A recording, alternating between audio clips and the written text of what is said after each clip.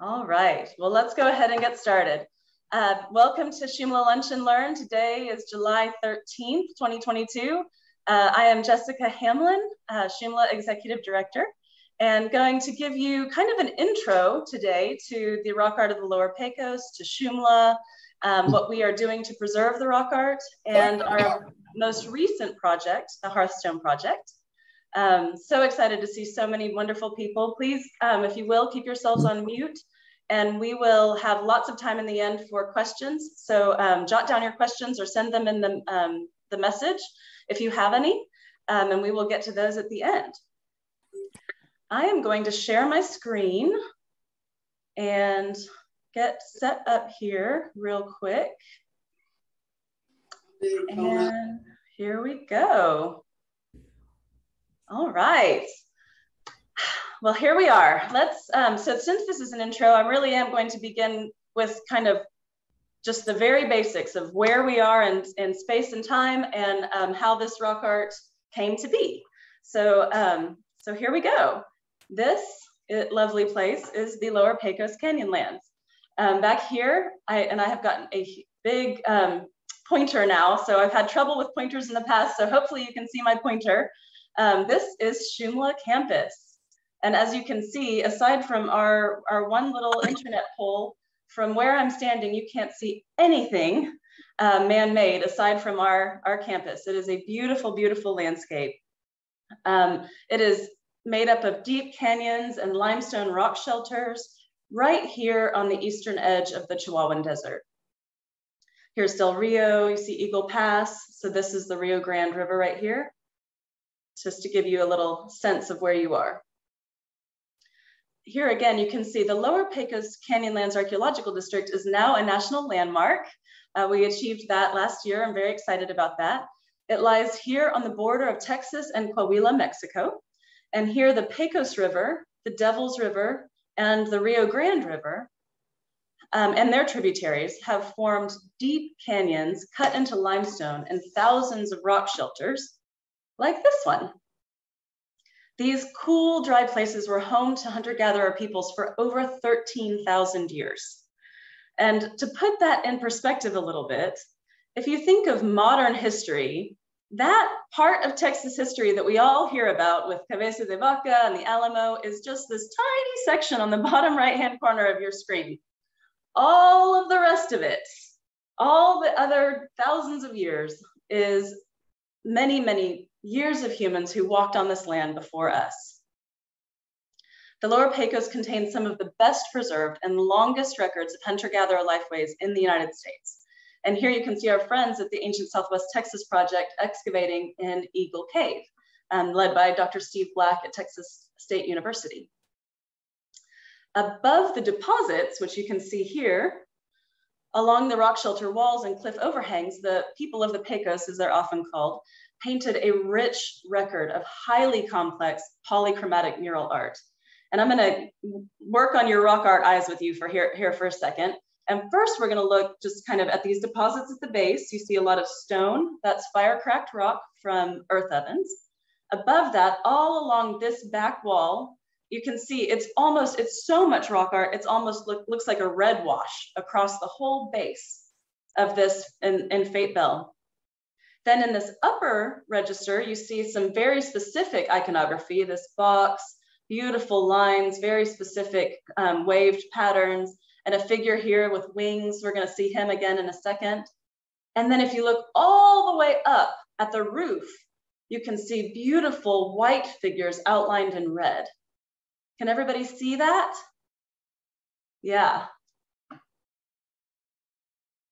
Some of these murals are monumental in scale, like the one that you just saw. It not only takes us, we have to use scaffolding to study it, they had to build scaffolding to create it. This figure, for example, with outstretched arms, beautiful head turned to the side. I'm gonna zoom in so we can look a little bit more closely at that figure. Do you see that the head is kind of turned off to the side? There's sort of a headdress here, arms outstretched. The body continues down, all painted in red, except there's black across the chest here. There's black outlining the center. And then the center has been left unpainted for this figure, though there are images that are in that space. If we get even closer to the head of this figure, you can see how incredibly perfect these lines are. Imagine standing on scaffolding with a homemade paintbrush and your homemade paint and painting these perfect, perfect lines.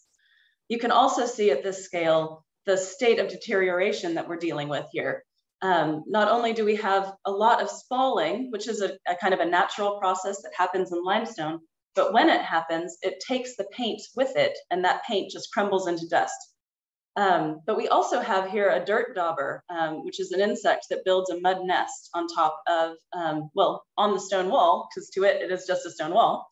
But when that dirt dauber vacates that nest, it dries out and it can cause spalling. You see another one right here. This art tradition is known as the Pecos River style, and it's the defining archaeological feature of the Lower Pecos Canyonlands. We at Shumla are uncovering the secrets of this ancient communication and preserving them for generations to come. See Deanna and Seamus, who is on the call today, and Carolyn and Ashley Busby, all on a recent effort in Fayetteville Shelter. There are over 300 panels north of the border, likely as many south of the border. And this is just a dot map of a few of them. So it gives you a sense of scale of how many of these sites there are. And you can see these dots are centered along the rivers, which is partially because we think there are quite a few along the rivers. That's where the rock shelters are predominantly, but also because some of the other regions haven't been researched yet. So there's so much more to be discovered. These murals were painted as compositions with pattern, purpose, complex reasoning to communicate. And we know this for so many reasons, and I'm going to start to tell you how. The first and one of the most important clues that the paintings are compositional is that they are rule governed. Using this tiny portable microscope, which on your screen is actually probably larger than it actually is in real life. It's about the size of 2 double-D batteries. We are able to see the intersections of where paint layers overlap at microscopic detail. So we take hundreds of photomicrographs per site that we visit and do triple blind determinations of paint sequencing. So for example, in this picture, the white is the limestone wall, the black paint and the red paint are there. So our archaeologists would look at this photograph, at the context photographs around it, microphotographs, and determine what layer is painted on top of what. And here it looks pretty clear that the red was painted on top of the black. Here you can see it even more closely. We take at very high resolution these photomicrographs, and you can see for sure that this red paint is on top of this black paint. In 98 to 99% of our photomicrograph determinations, we have found that the artists had a strict painting sequence, applying all black paint first, followed by all the red, then all the yellow, and finally all the white. So look at this figure at White Shaman. This figure is painted in red. It has a black mask across where the eyes would be. It has red antlers with black dots at the end of the tines. The red arms outstretched and hold, these are extra spears and possibly a stick of some kind. And then on this side, an atlatl that has a spear loaded into it. It has a beautiful black wrist adornment that trails down here. It has a big elbow adornment on the other arm. And then if you look down, you can see here a yellow kind of crenellated line that goes along the side with black infill and then a red line. So now I'm going to make it much easier for you to see this. Okay, now this is I'm going to show you how the paint layers on this figure were interwoven. I'm going to hit play and you'll see the black, then red, then yellow, then white patterning. First, all the black was painted,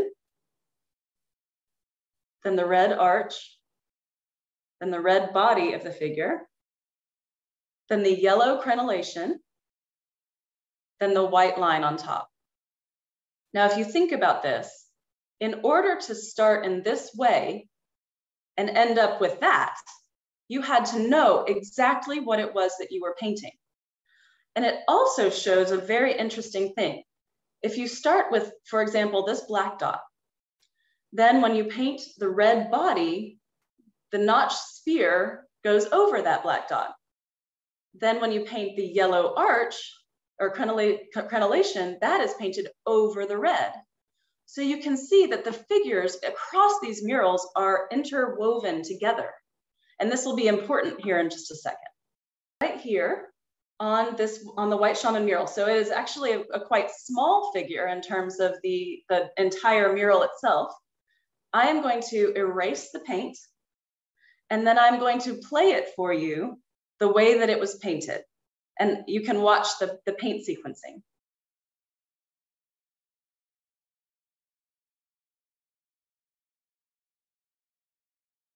There's all the black. Do you see all the dots?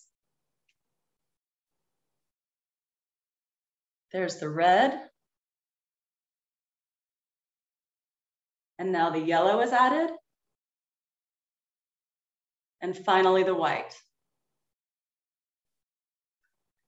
All those black dots, if you were going to paint a figure that was red, outlined in white, and had black dots in it, don't you think you'd paint the black dots last? Not in this case. And this is the true discovery that Carolyn Boyd made at White Shaman Shelter, White Shaman Mural, that helped us to really know that though we felt for sure that these were compositional just based on the way that they were painted, that they truly were painted compositionally, because it would be almost impossible for someone to have accidentally started with black and then later somebody else came back and painted in red, and later somebody else came in and painted in yellow. That just doesn't really make sense, does it? Now, this is one of the smaller murals in the Lower Pecos Canyonlands. It's 32 feet long. It also required scaffolding to produce and a great deal of planning and preparation. And one thing that we can't forget about too is the communal sacrifice of animal fat off everyone's plate in order to make the paint. So we're going to talk a little bit more about that too as we keep going. These murals across the landscape are also highly patterned. We find specific motifs repeated over and over across the landscape. Crenellated arches, being impaled dots, impaled deer, speech breath, the dots and lines that emanate out of the mouths of the figures, ecstatic hair, as it's called, and antlers with dots at the ends of the antler tines. So wavy lines, boxes with legs, as we sometimes call them in the field. So let's look at this figure. Not Dr. Deanna alone, but this figure back here. Do you see a black mask? This is the head, sort of ears, almost like bear's ears. Red antlers with black dots at the end of the antler tines. Now I'm gonna make this easier to see as well. There you go, but it loses the color in this line drawing, but you get the idea. The head is here again, this kind of bear's ears, the antlers with black dots. In this case, this figure is winged. And because of that, the hands are no longer outstretched. They now kind of come out of the shoulders of the figure. Can you see that here? Big, beautiful wings, but also the stub wings. And single pole ladders, which is a motif that we see often across the landscape.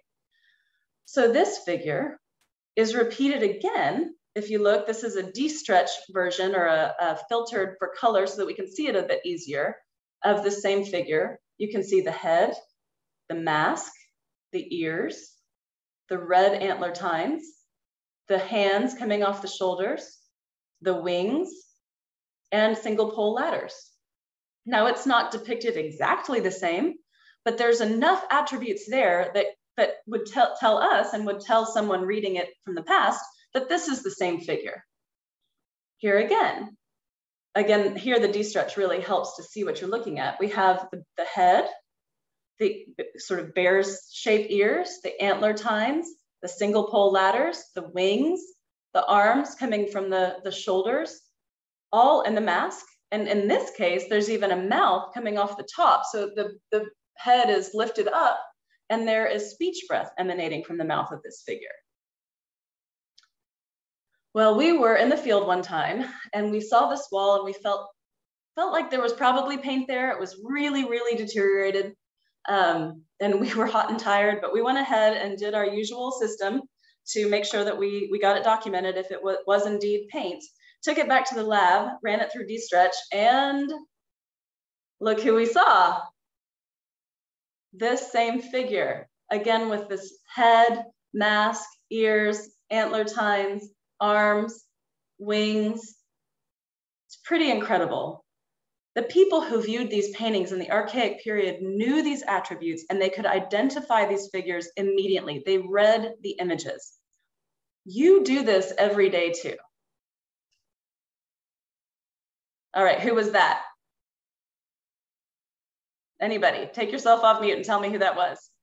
Little Red Riding Hood. Little Red Riding Hood. You saw this picture for less than a nanosecond.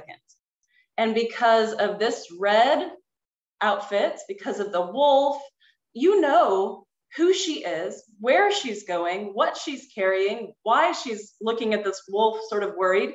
You know what's going to happen later. You know that when the wolf leaves her, the wolf is going to go to her grandma's house. The wolf is going to take her grandma's place in the bed. You even know the conversation this little girl and this wolf are going to have later. My, what big teeth you have. You know everything about this story, and you only saw that single picture for 1 second. Even though it was first written down over 300 years ago.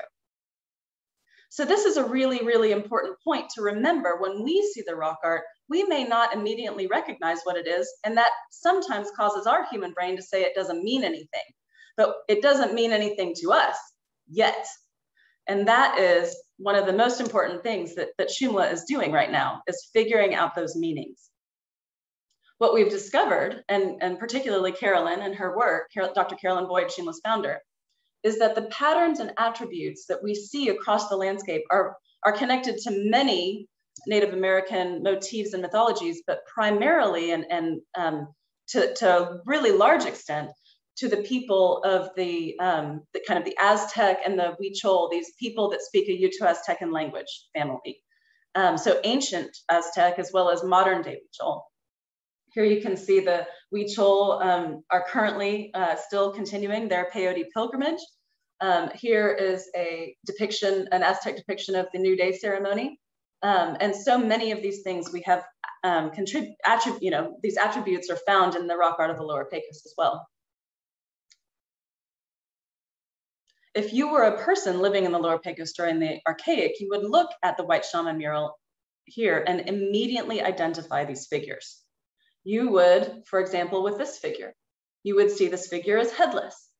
This red figure has red S-shaped lines down the body. Or white figure, sorry. The figure is painted in white. There is a red band across the neck. You would see these attributes and you would immediately know this is a moon goddess. They're always painted in white. They are associated with S-shaped motifs that are associated with lightning and rain and clouds, the Shonakawili. You would know this immediately. You would know that the myth that the moon goddess saved humanity from the flood by placing a single man in a canoe. And you would expect that she be depicted with this image of a single man in a canoe. So it wouldn't surprise you at all for that to be right there at her feet. You would also know that the moon deities are decapitated. It happens every 29.5 days. The full moon turns to the new moon. Decapitation in Mesoamerica is depicted by a red band at the neck. So it wouldn't surprise you at all that she was painted with a red band at her neck. And it wouldn't surprise you either. In fact, you would expect it, that at the winter solstice, the day when the moon gives power back to the sun and the days begin to lengthen, that this deity would be decapitated by the sunset. In fact, you would expect it, and you might go there on that day on purpose so that you could be a part of that transition. It's pretty incredible. And it's pretty incredible to imagine how many times they would have had to come to this place, knowing what it was that they were going to want to depict there and make marks so that they could get this just right. So even though painting this mural probably took a week, perhaps 2 weeks, preparing to paint this mural, deciding on the myth that was going to be depicted, deciding on the way that it was going to be depicted, making sure that all of your astrological and solar alignments were in place, going back to the site over and over again on certain days to make sure that things would line up correctly, gathering all of your resources, all of the trees and reeds that you need to build scaffolding, creating all the cordage you need to lash that scaffolding together, gathering the minerals for the paint, gathering the fat, which means hunting and not feeding your family, but hunting and using that fat for paint, gathering water, all of these different, creating paintbrushes. So much effort goes into this. And this would be a communal effort amongst the group that was working on this. There might have been a single or a few specifically, excellent artists, but the whole community would have been involved in the decision to create one of these murals. And as I told you, there are over 300. Now, I have just given you a tiny taste of what Carolyn Boyd has figured out about the White Shaman mural. It is truly incredible. And you really, if you can, go ahead and read the White Shaman mural book. It will blow your mind. We sell it on the Shumla website. You can also find it at Amazon. The key is that just as quickly as you identified Little Red Riding Hood, they identified their myths in these murals. And it's still happening today. So for example, in 2010, Matsua, a Huichol shaman, visited the Lower Pecos for the first time, and he immediately identified symbols in the art and related them to his cosmology. In 2016, Dr. Alfredo Lopez Austin, unfortunately the late Dr. Alfredo Lopez Austin, one of the foremost authorities on Mesoamerican religions, mythologies, iconography, he recognized core motifs in the White Shaman mural and related them immediately to Huichol and Nahua myths, without Carolyn leading him to it. It was him, and they had this moment where these Mexican archaeologists are just losing their minds. This is so incredible to find these mythologies so much farther back in time. And we're going to talk a little bit about how old these sites are, but they are extremely ancient, over thousands of years old, far older than the Aztec, Maya, civilizations and the Mesoamerican belief systems that we are aware of today. So I hope I've made it clear that everything in Pecos River style rock art carried meaning, from the painting sequence to the interplay of light and shadow, even the direction of brush strokes.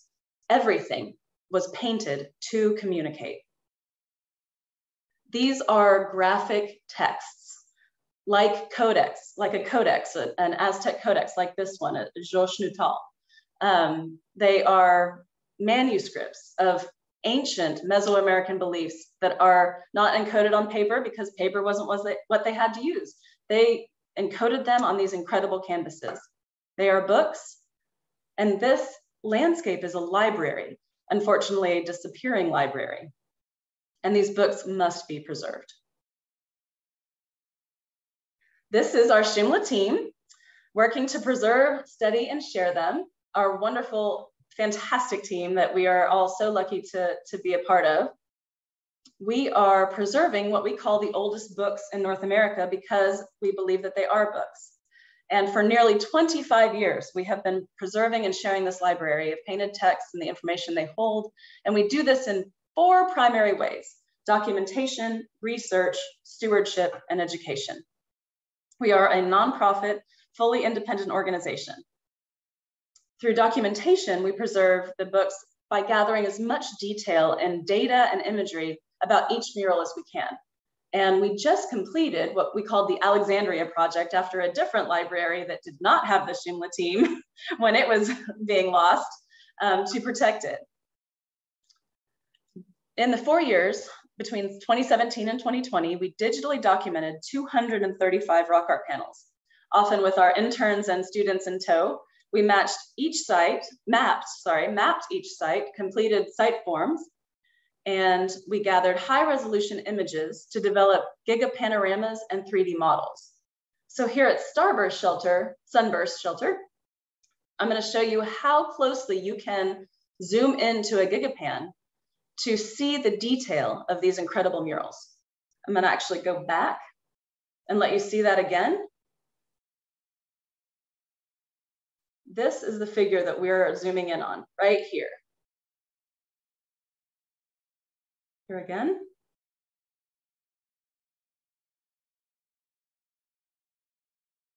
This beautiful wristed dormant. Do you see that speech breath? I love that.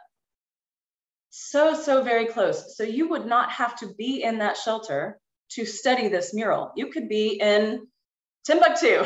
And if you have access to the data that we have gathered, you can zoom in to such a degree that you can really do some serious research on these murals, which we want. We want people to research them. We also create 3D models from using structure from motion photogrammetry. And together, the 3D model kind of gives you a sense of the concavity of the mural and the way that the artists used the back wall, because they often used ridges and different places and water seeps. And that's important to capture that information. But the 2D gigapan will allow you to zoom in to such detail that you can truly see just the very close up, almost sand grain paint. Research is also part of our mission. And I'm going to talk a little bit more about our research in a second, because that has to do with the radiocarbon dating. But we study these murals scientifically through many interdisciplinary methods. And one of them is chemistry. We're going to come back to that just a second. We also preserve the books through stewardship. Most of the sites are on private property. So we work directly with the landowners to gain access and to kind of help them to become stewards and conservators of the rock art on their property. We hold community events. We gather all those who care for the rock art. So including those like the Border Patrol or the National Park Service, who will come in contact with the rock art and kind of need to know how to be around the rock art and how important it is. And the best part is when we get to take landowners, and particularly generations of landowners, to sites on their property, because they immediately become rock art conservators.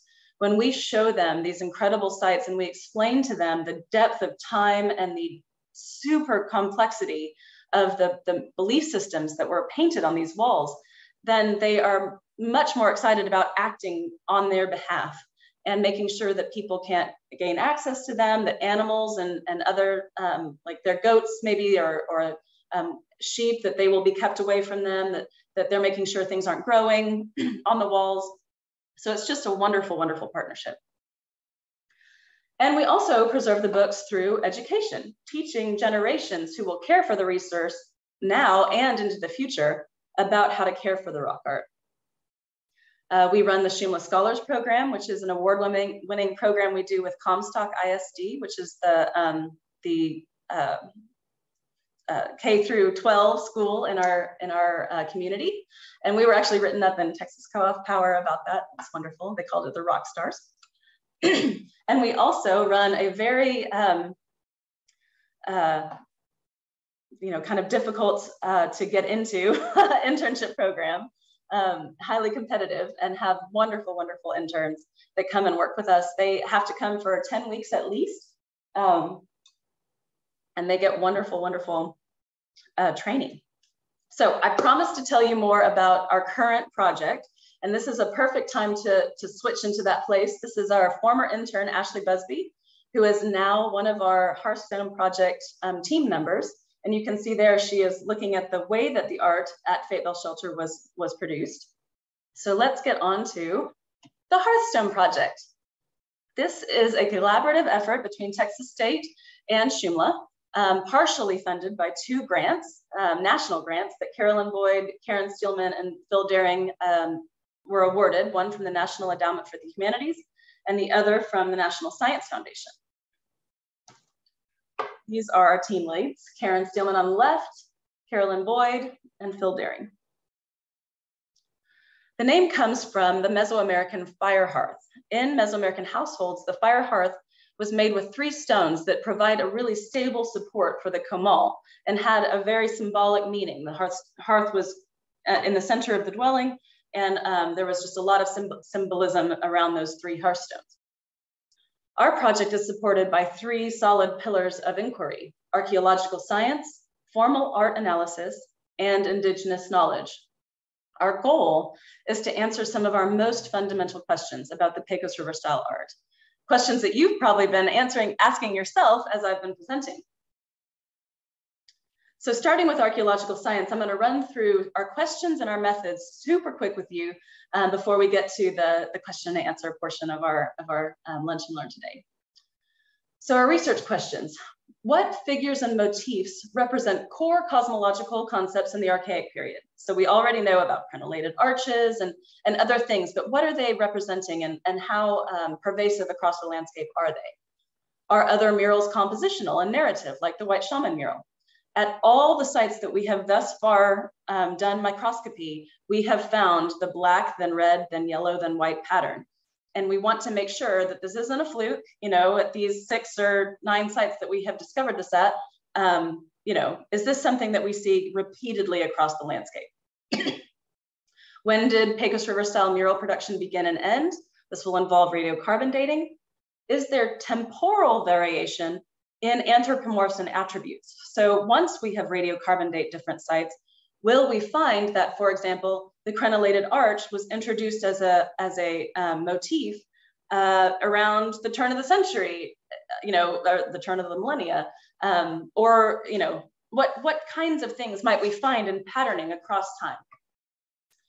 Do changes in mural production or imagery align with social and economic changes that we know about in the late Archaic? So when we're studying the deposits with other archaeologists, what are we finding in terms of there's a period of drought? Was there a change in art at that time, for example?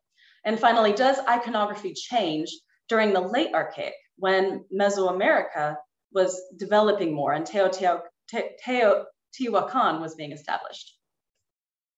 To answer these questions, we're going to identify and photograph pictographic elements, conduct digital microscopy, as I already told you, of intersecting layers, identify core motifs, collect paint samples and oxalate samples. I'm going to explain the radiocarbon dating in a second. And importantly, create a chronology of the Pecos River style art, aligned with social, economic, and climate changes of the Archaic period. For formal art analysis, we want to know, are there consistent rules of paint application at multiple mural sites across the region? Did the Pecos River style artists use other mark making techniques that we haven't yet found out about? Do pictographic elements recur in specific patterns and associations? And what temporal variation, as we radiocarbon date these sites, are we finding? In order to do that, Ashley will conduct analysis to identify compositional structure, including authorship, elements of design, identify relationships among figures, balance, proportion, patterning, unity, disunity, create written descriptions and artistic reproductions, analyze the artistic process, how the lines, how the shapes were produced, the use of space, what colors were used, the types of textures that might be used, and align all of these findings with our radiocarbon dating. And finally, indigenous knowledge. We want to know, are these recurring pictographic elements still recognizable to modern indigenous societies whose beliefs emerged from ancient Mesoamerican traditions? Are there recurring elements that are more readily recognizable to the Huichol than others? And can the Huichol offer insights into the image-making process of the pictographs, or the patterns in the Pecos River style and the narratives that they portray?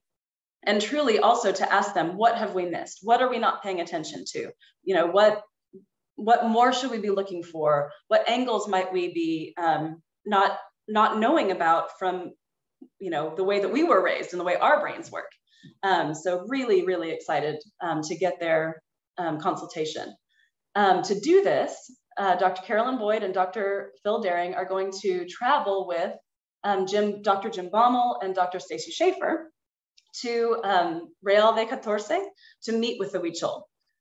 Stacy and Jim have worked with the Huichol for over 40 years.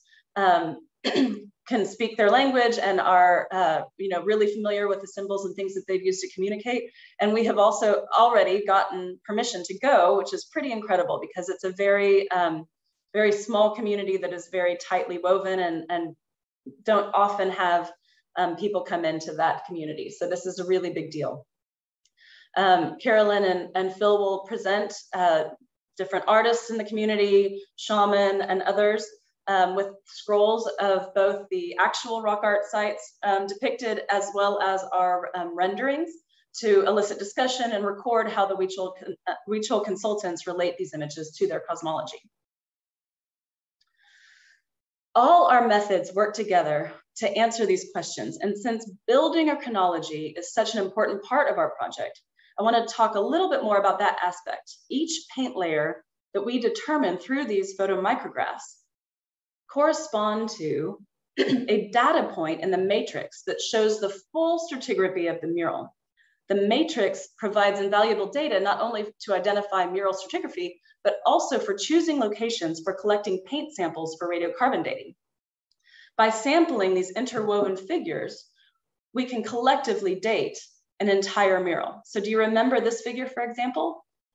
This was interwoven. So if we took a date from perhaps this yellow, we could then, or from this black, I guess, we could then effectively be dating this yellow arch as well. So unlike radiocarbon dating usually, where, for example, if you were going to radiocarbon date a piece of charred wood from an old hearth, you would take a really large sample and they would combust it in order to get the carbon atoms out of it to be able to count them.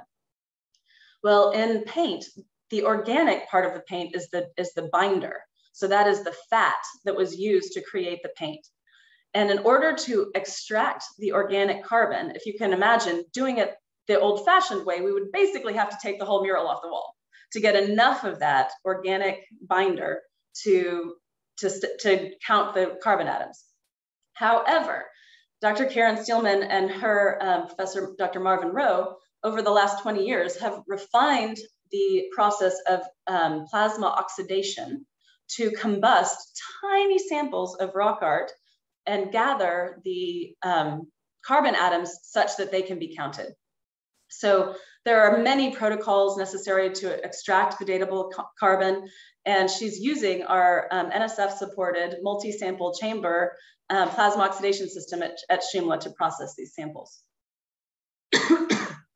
Karen not only processes the paint, she also attempts to extract organic carbons from the underlying and overlying accretion layers, because this material is also biological and datable. So if you look, this is the rock wall here at the bottom. This is the accretion that was growing on the wall. And then this is the paint layer. So the paint layer was laid down on top of this accretion that was growing on the rock wall. Then after the paint was laid down over the course of thousands of years, the accretions have continued to grow on top. What this allows us to do is bracket our dates. So here at, this is Eagle Cave, Dr. Steelman obtained 3 dates from paint samples, and they were here in this kind of a little more recent than 2000 period, which when we dated the lower accretion and the upper accretion, that bracketed that paint layer date and really gives us a good sense of the accuracy of what we're doing. All right, but I told you there's over 300 sites, so we can't do this at all of them. But with the Alexandria Project Archive, we can select the sites that are best able to give us the information that we need. So we will conduct aspects of the Hearthstone Project at Fayetteville Shelter, Panther Cave, Rattlesnake Canyon, Halo Shelter, Jackrabbit Shelter, Jaguar Shelter, and some others. Painted for over 4,000 years to communicate. Thank you so much for reading it with me today. It's just so exciting to share this with you guys. To learn more, we're going to have a question and answer session here in a second, but please visit shumla.org, follow the Hearthstone blog. You can sign up for our e-newsletter. We always talk about our newest discoveries and what's coming up next. You can sign up for a trek. You can come and tour with us. A Shumla archaeologist will take you to these sites and tell you the things that we would never have time to tell you during a lunch and learn. Find us on the socials, as they are now called, Facebook and Instagram. And please, please consider donating. We are a 501c3 nonprofit, and we really need your help to preserve the art, spark these kinds of discoveries. This is truly cutting edge research. You know, there was a time when no one thought anyone would ever understand the Maya. And now we have an entire industry of Mayanology because the Maya hieroglyphs were deciphered, and there is so much to be learned from the Maya civilization, for example. I feel like we're at the cutting edge of that for the Lower Pecos rock art, and it's going to be really incredible. So you can be a part of that by supporting us. So thank you so much. I am going to stop sharing my screen, and I will look at first the chat questions. Oh, wonderful. Well, that's just a wonderful, lovely thank you. Oh, that's a thank you too. Okay, well, thank you. All right, so please feel free to take yourself off mute or raise your hand. I don't know how many people we have with us right now, but Emil, I think, can we just have people ask a question, or should we use the chat? I think we can go either way. We're right at about 53 people right now. Oh my goodness, yay. Well, we'll start with, oh, here, from Michelle. The speaking dots from the paintings, is that representative of praising a deity? Oh, that's a wonderful question. And there is an article recently published in Latin American Antiquity. If you look up speech breath, just Google speech breath and Latin American Antiquity, you will find an article about speech breath. But yes, a lot of what she's connecting, and you'll see it in that article, there are what we're calling sort of supplicants, kind of a larger image, and then figures around it with breath going toward that larger central image. It's really beautiful, really incredible. Let me look again. I'm now over 1,000 miles from Southwest Texas, and wonder if y'all have challenges from the open border. You know what? We really don't. It's a wonderful question, and it's a question we get quite a lot since we lead tours. We have such an amazing relationship with the Border Patrol. They are kind of our first line of safety if we ever get in a jam, but we have not, you know, and knock on wood, ever had any problem in terms of the border. People crossing generally are trying not to be seen. So we live and work in Comstock and have done for 25 years and really are not having a problem with that. We keep very well informed and have you know, updates from Border Patrol, but we're very, very safe and secure. Let me make this bigger so I can see these chat questions. Okay, let me make sure I didn't miss any dates published. Okay, the relationship to Mesoamerica and the oh yes, okay. Speech breath article. Oh, Katie reminded me the speech breath article is also available on the Shumla website. Katie Wilson is our outreach coordinator, and she runs the TREX program. So I can't wait for you all to meet her. Have you thought about dating the two winged shamans at Fate Bell? We have, and we asked, but we have not gotten permission yet. So we're waiting for permission from Texas Parks and Wildlife. And you know, it could be days, months, years, I'm not sure, but we definitely would love to radiocarbon date Fate Bell and Panther and other sites. And that will completely depend, as it always does, on the permission of the landowner. Yeah, how are they being preserved? Great question, Pat. Unfortunately, the rock art cannot be preserved in situ. We can't put anything on the art that would keep it safe, because the percolation of the water through the limestone would come out from the back. And so there, you know, and things have been tried in the past and to very, very unfortunate results. We can't take the whole piece off the wall because they are so fragile and they're so enormous. You know, it's not like a small thing that maybe you could, you know, kind of get a giant piece and the small art would be in the center. They're so huge. We just, you know, what we can do and what we are doing is preserving them through the documentation and research and the stewardship of helping landowners to make sure that you know, if they have, for example, a hunting lease, that they educate their hunters on rock art that they may see to make sure that they don't put their name on it or something, you know, not malicious, but just not knowing, you know. I really appreciate everybody being here. It's so fun to see all your faces and just share this incredible resource. And, you know, can't wait for you all to meet some of our new staff, Katie Wilson, Seamus Anderson. We have another staff member coming next month, and we're just going and blowing with our research and preservation documentation, and just feel very, very lucky to do the job that we do. I wish there were more real color photos. Oh, yes, absolutely. You know, David, that's a great question, and I get that a lot.